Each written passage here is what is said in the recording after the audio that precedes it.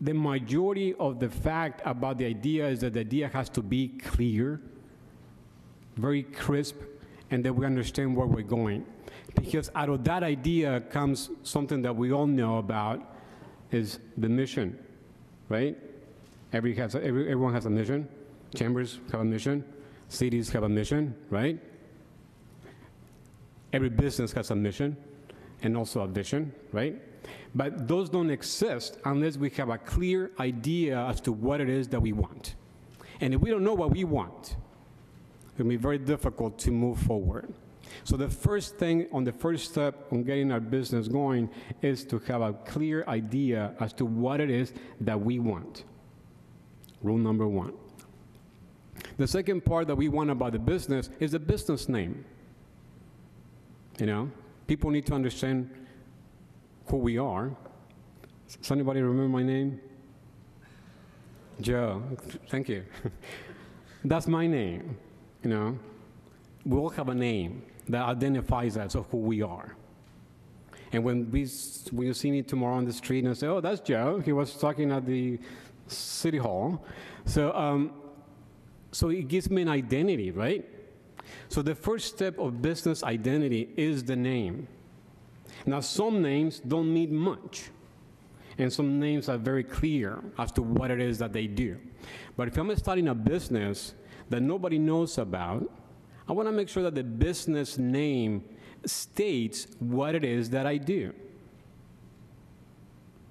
Because if I create a name that it has no idea and it tells the customer nothing about what I do, will they be able to find me? Can you find me without knowing what I do? The internet. Sure. How will you look for me? If you don't know my name, how will you look for me? What's that? Fingerprints, right? Well, so it's very, very critical that we have a business name that tells people what it is that we do. So first, the idea. Second is the name. And then once we identify what name we want to have, then we want to make sure that the business name is not already taken. Correct? So we do research. How do we research a business name? Someone said that. On the internet. So we research the internet to find out if somebody else doesn't have our business name. Besides the internet, most likely we're going to be using Google, right? We also have to research the USPTO, the U.S. Patent and Trademarks Office, to make sure that the business name is not someone's trademark. And then we kind of, you know, pretty soon find a letter from a nice attorney that says, please stop. So we want to avoid that. So the USPTO, the U.S. Patent and Trademarks Office. So once we have those two, then we take one more, and we go into the domain name research. So we identify a domain name that is, see if it's that domain name is also available. It's very important that the domain name be somewhat similar to the name of the business. Because when we type online something, we don't really, who does www ... Nobody does, right? We just type, you know, Joe Molina and then LinkedIn, Chamber of Commerce. Does anybody type .http, whatever that is, and then www.oceansidechamberofcommerce.com? Is that CA or that GOV? Is that CA or GOV? Chamber of Commerce.com? See, I didn't know that. But I don't need to know that because I just type Chamber of Commerce, Oceanside Chamber of Commerce, and it comes up. So the way we search for things had to be very customer friendly. And I use the term when we start a business to Google proof our business. Because today, the way business are run by Google is awesome. How much of you pay, or how many of you pay membership at Google? Raise your hand. Google has no membership, right? You just go on, open Google, and there is no membership on Google. It's Google proof. We'll use it. Unless, unlike the other ones that you have to pay the hour, by the hour, remember those? You got a lot of tons of CDs at home. They're not applicable anymore. So Google proof the business is an excellent way to get a business started. So once we get our business name, Then we have to register that name. We use it, if we are going to use a sole proprietor, we basically go at DBA, doing business as. Who has a DBA here? Okay, so you know the process. You go to the county clerk's office, and then you fill out the form that says that you are a Joe Molina Incorporated, no, not incorporated, but Joe Molina, and then the address and stuff, right? And then you publish your name for 4 weeks. You did that, right? On the newspaper, you know, those public notices, that means nothing, but they have to be there, right? So we do that for 4 weeks. And then once we do that, then we go to the next step. What's the next step after we do the DBA? Business license. We have someone here from the business license department that's going to be talking about later. There you go. So she'll tell us all the steps about the city license and what's required, what not required, you know, and to simplify, to Google proof the process for the city, right? She's going to Google proof the process for us. So once we have done the city license, we also have other things that we need to do. If we're selling a product, we need a number, correct? You know, we need a number from the state for the sales tax. California Board of Equalization. So, you know, when we go to the store and it says, I want a clicker, and the clicker costs me $1, and then it says plus tax, right? So California tax. So that money belongs to the state. So the state, you know, even though we pay the business the extra dollars for the tax, we really doesn't come to the business. It belongs to the state. And I'm going to show you how to stay out, you know, to avoid problems with that in a minute. So we do that. We got a business license, and then also the federal government wants to know, hey, are you in business?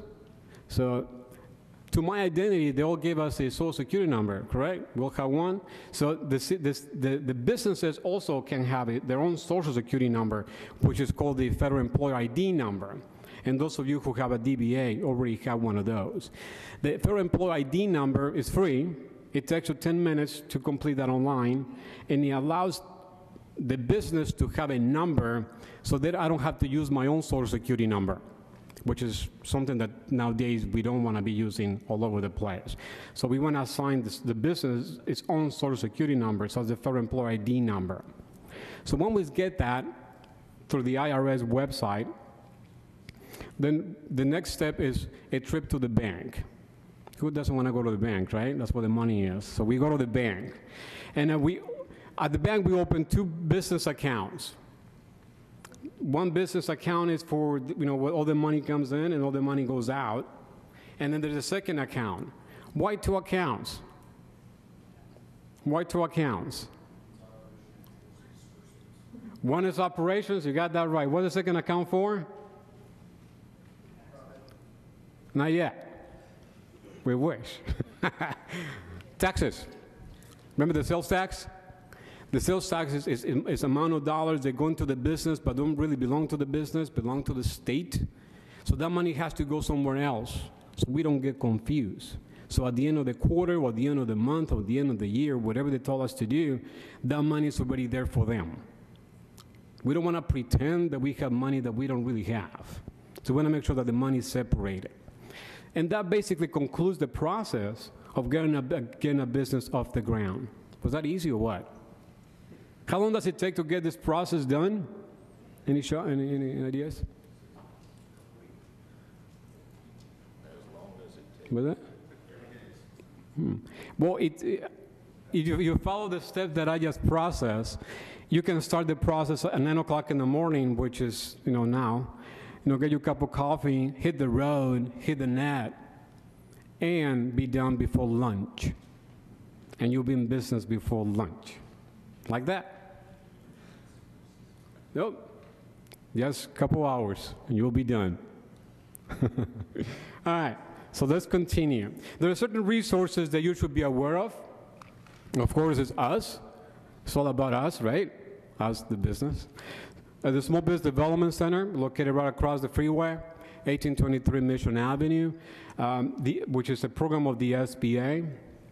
Miracosta College, which is also right across the freeway, with training and classes that are offered for new business owners and existing business owners.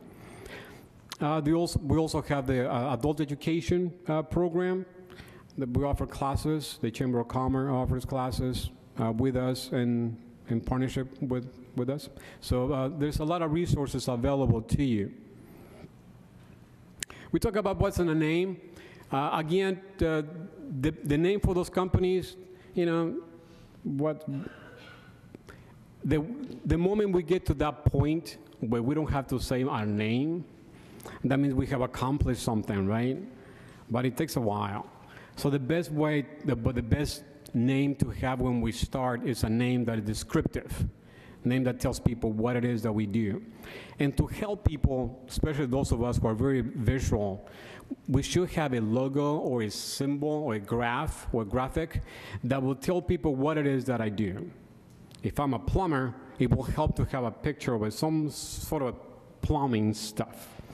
It helps people to locate me, and that's my purpose, because we use the business name as the first tool for marketing. So I mentioned about what the business plan is.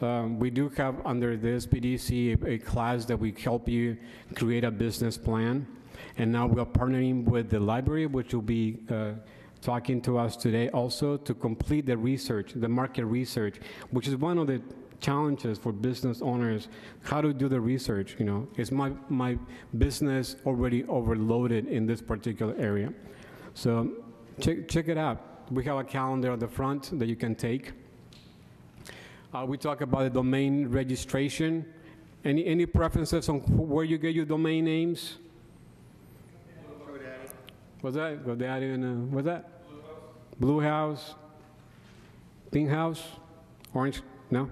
Just Blue House. Hoover. And it doesn't matter where you go, but this will be very cheap, you know, $7. The legal structure, that's something that is a little more complicated than to explain in 3 minutes, but decide how you're going to start. My suggestion is start the cheapest way possible with the least amount of liability possible. So if you're going to be dealing with children and anything that is critical, incorporate or create a limited liability company right away. But if I'm only selling gadgets, I'm only selling clickers online, well, my liability is pretty small, so I can start just as a sole proprietor. But if it's going to be anything beyond that, then I got to think about that and set up a legal structure. Corporation, limited liability company. I totally discourage partnerships. Not, and you know why, then we can talk offline. Funding, again, is important. Don't ever use your own money. And I strongly suggest not to do the 3 Fs or whatever Fs that everybody talks about, friends, family, and the other ones. Friends and family don't really count in business because they're, you know, you can only have so many friends and so many family members that come to the business. It has to be real business. So funding is a tricky part, but what we do is